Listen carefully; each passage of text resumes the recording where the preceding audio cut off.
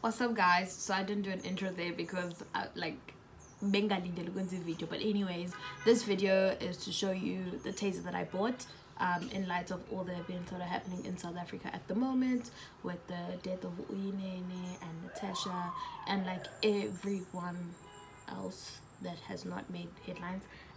So yeah, so I just thought I'd get a taser just for my safety. Hopefully I never have to use it though. Looks so ugly. I'm busy working, so yeah, I'm glad it arrived like before 12, because I literally did say please be here before 12 because I have class. So I bought this taser. Okay, here's a pair of scissors. Let's see.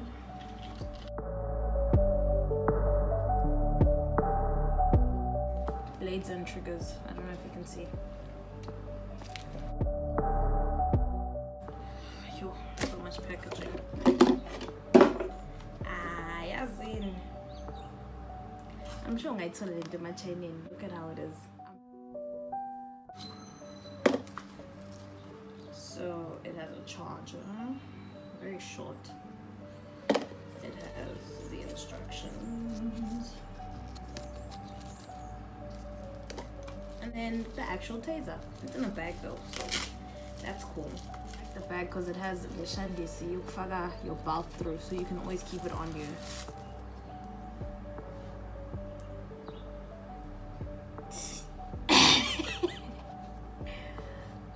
Okay, one thing for the instructions before I actually hurt myself.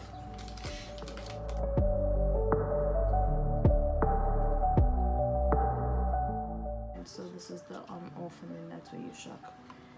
So when it's in the middle, it's just a flashlight. Why figure late? When you push it, the red light goes on, which means it's ready to shock. I'm so scared.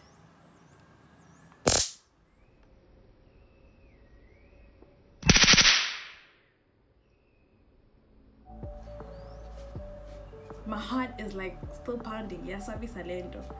Like, hey, serious.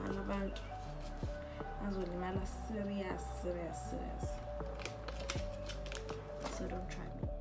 To order online, just search Blades and Triggers on Google and then use their online shop. Enjoy!